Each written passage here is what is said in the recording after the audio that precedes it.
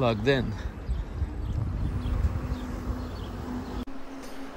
Here I am at Hohenwarsleben, or Hohenwarsleben, Magdeburg. And next to me is an i4. It's full house at Allego, almost. An e-tron just left next to the ID4. I'm really sad that I couldn't take a picture of all of us together. Let's see. This time I didn't do a 0% arrival, so I hope to get nice charging speeds here. I wonder about the amperage as well, because this charger can obviously go further than the last one I used. Yes. The full 250 amps that this vehicle can take. What I also think is a bit funny is that this lineup at Ionity with the ID4 and the i4, and then look at what's going on at Allego. Several Teslas, even a Porsche, and over there is the V2 supercharger, where it used to be very crowded always, but now there's a V3 on the other side of the road. And apparently these Teslas, I think they like the food here, because there's a McDonald's around the corner and a Burger King. And the V3 at the other side of the highway has only a gas station. Look at this Peugeot rocking 101 kilowatt charging speed. Meanwhile, the ID4 is doing 120, also not bad. 325 amps. Is that a hard limit? I don't know. Might be. Oh, the Porsche is leaving over there. Too late to check on the charging of the Porsche. And the i4. Huh. That's weird. They didn't do any preconditioning. Oh, the Porsche is gonna try the Ionity charger. That's also fun.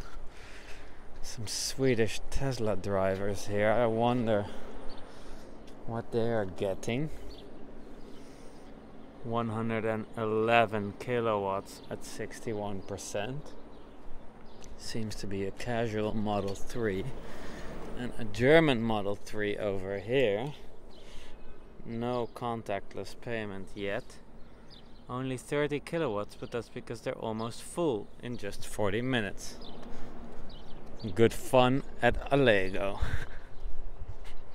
I wonder if these Taycan guys had issues paying for the Allego charge.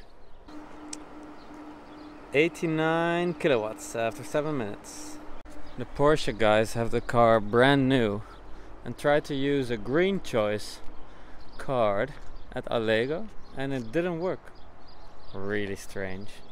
It's a Dutch charging card that should work fine at Allego. And here's the Polestar arriving.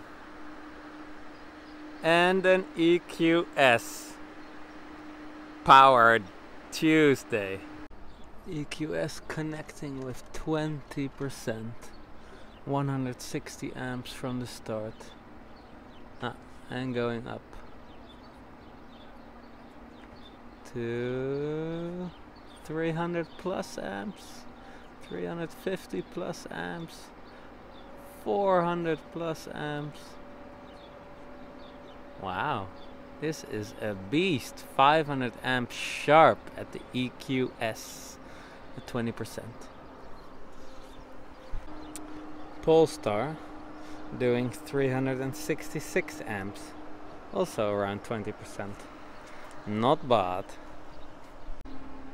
ID4 still doing 80 kilowatts at 60%. We are only doing 63 kilowatts at 52%. And of course we have to check in with the Taycan, which touchscreen for some reason doesn't seem to work.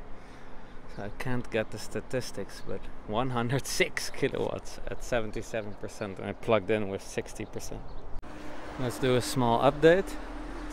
EQS still pulling 420 amps, 20% in, 23 kilowatt hours in 8 minutes.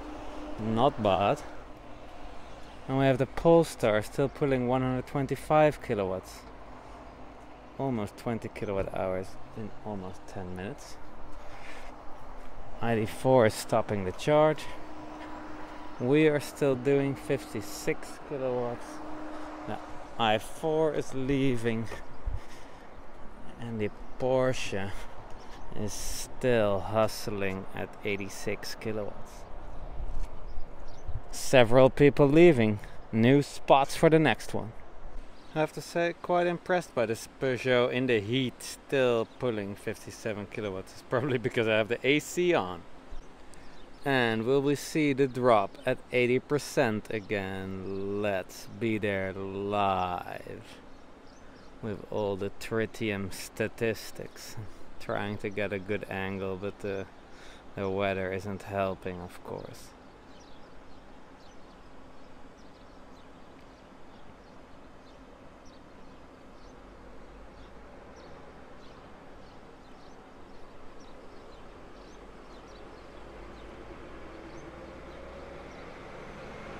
There we go, 80%. Drop incoming.